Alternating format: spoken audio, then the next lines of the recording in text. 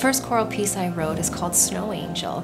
And interestingly enough, you know, being the first one I wrote when I was, 18, 19 years old, now it's become one of my most performed works. And I had the opportunity to sing in the premiere of Snow Angel.